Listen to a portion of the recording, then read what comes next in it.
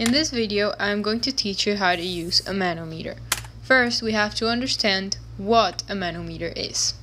A manometer is an instrument to measure pressure. It consists of a U-shaped tube that has two valves that it sends.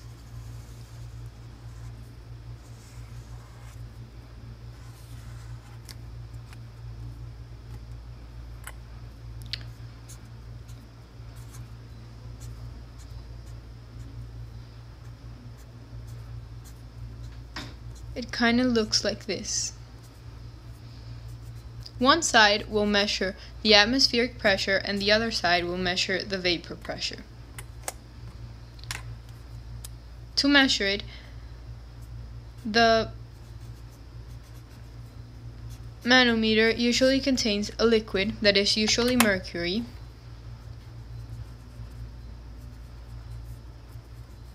and it works because one side of the tube will exert a certain pressure upon the liquid that will cause the liquid to go higher or lower depending on the pressure on the other side of the tube.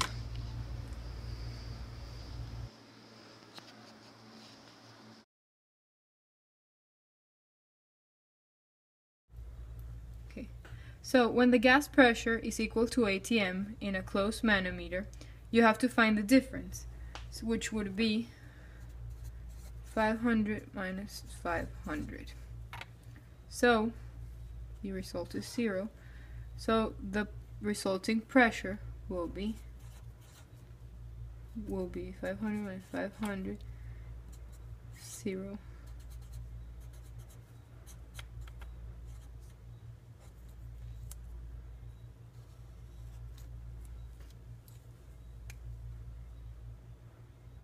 In a closed manometer, when the gas pressure is greater than the atmospheric pressure, you have to find the difference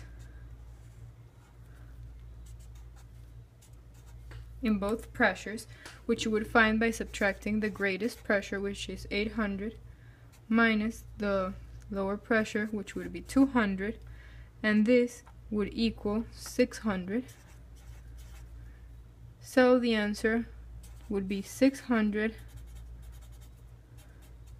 mercury, and this is your resulting gas pressure.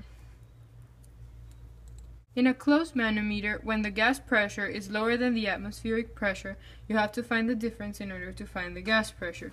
To do this, you will subtract the highest value, which would be 600, minus the lowest value, which is 400, and you get 200. Meaning that the gas pressure is 200.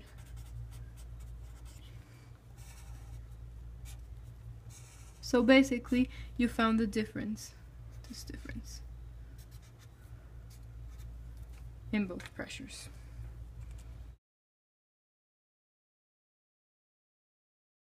In an open manometer, when the gas pressure is equal to the atmospheric pressure, in order to find the gas pressure, since it is open, the gas pressure will equal this number right here, which is the atmospheric and the gas pressure. So we have 500,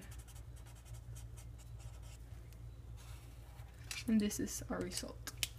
In an open manometer, when the gas pressure is lower than the atmospheric pressure, you must first, in order to find the gas pressure, you must first find the difference between the two pressures.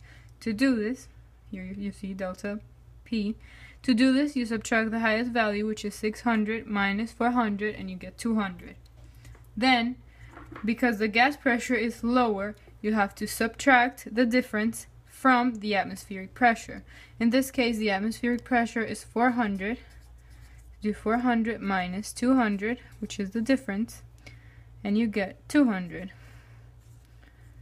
And your gas pressure is equal to 200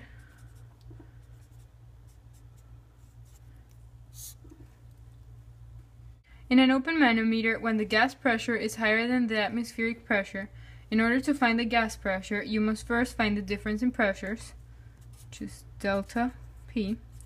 To do this, you must subtract the highest value, which is 600, minus 400, which is equal to 200.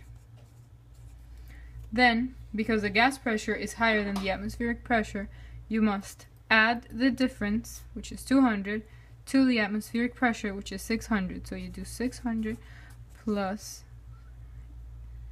200 equals 800. So your answer is 800